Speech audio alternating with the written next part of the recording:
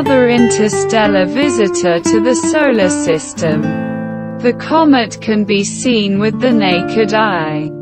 In September this year, we will have a unique opportunity to see the comet Nishimura, which is probably from outside the solar system.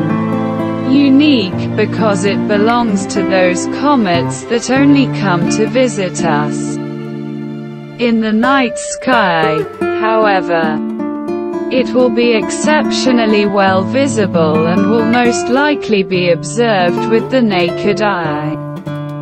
The object designated C2023P1, Nishimura, discovered just a few days ago by a Japanese amateur astronomer, is a comet that is believed to have come from outside the solar system. Its hyperbolic orbit suggests this, but astronomers currently don't have enough data to say with 100% certainty. The comet will most likely leave our planetary system, but before it does, it will become bright enough to be observed with the naked eye. This comet was discovered on August 12 by Japanese amateur astronomer Hideo Nishimura, after whom it was named. It probably comes from outside the solar system. If true, it would be the third known object of its kind after the famous Oumuamua and 2I, Borisov. However, other possibilities are also considered here. The comet could also be in the Oort cloud, already beyond Neptune's orbit, hovering on the outskirts of the solar system, eventually being pulled by the Sun's gravitational field. It has already been observed that its braid takes on a greenish color, which is associated with the disintegration of diatomic carbon molecules under the influence of solar radiation.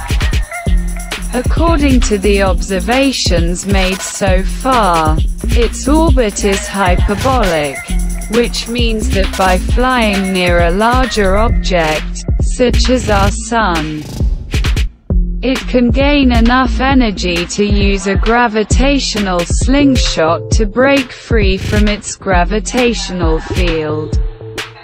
However, there is some risk here.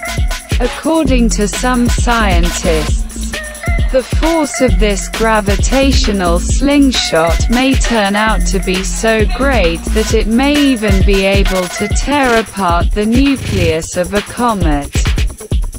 Comet Nishimura, however, will most likely be ejected into interstellar space. Therefore, her next visit to our planetary system will be the first and at the same time the last one that will ever take place. It is even more worth not to miss the opportunity to see it.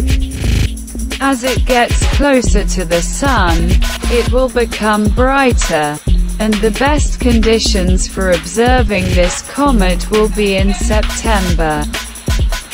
It will be closest to Earth on September 12. It will then be about 125 million kilometers from our planet. It will be closest to the Sun on September 17th and will enter the orbit of Mercury. At present, Comet Nishimura is bright enough to be observed with home telescopes. However, during its closest approach to the Earth, it will be visible to the naked eye. It will be easiest to spot just after sunset or just before sunrise. This will be due to its position in relation to the Earth.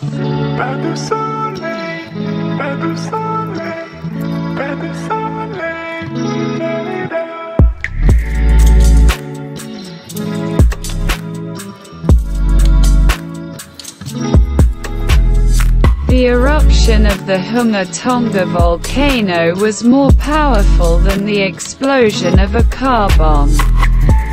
In January 2022, there was an underwater eruption of the Hunga Tonga volcano.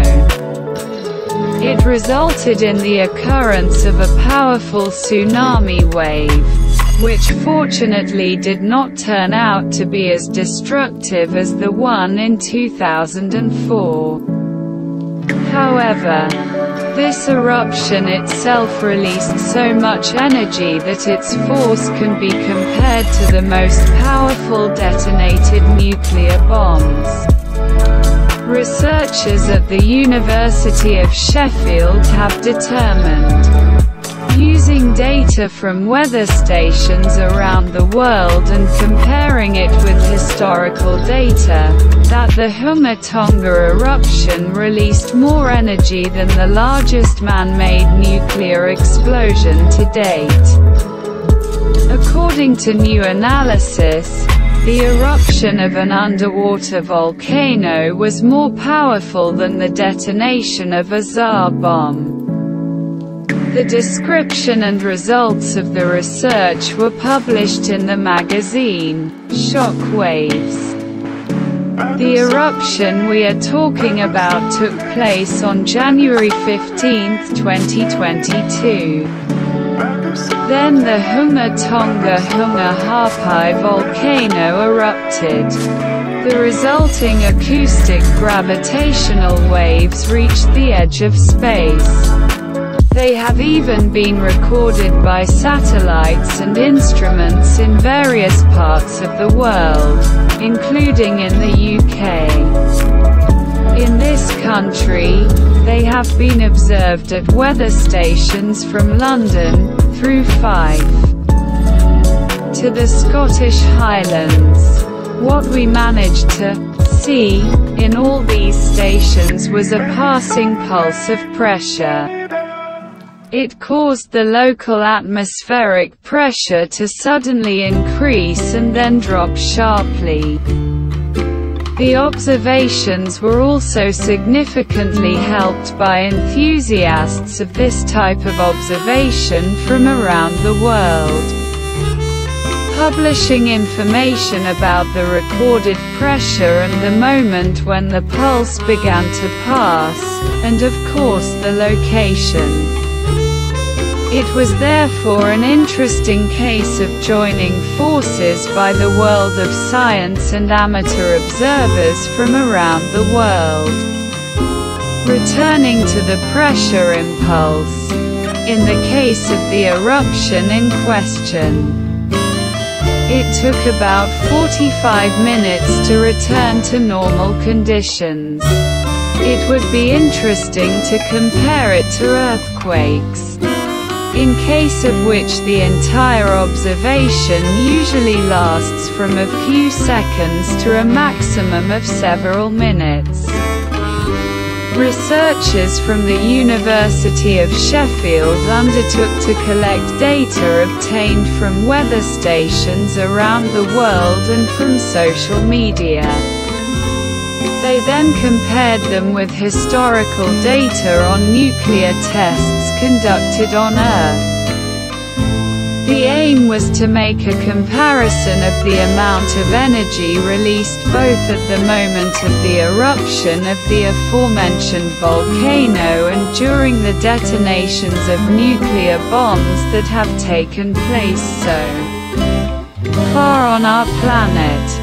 It turned out that the Hunga Tonga volcano can really explode powerfully.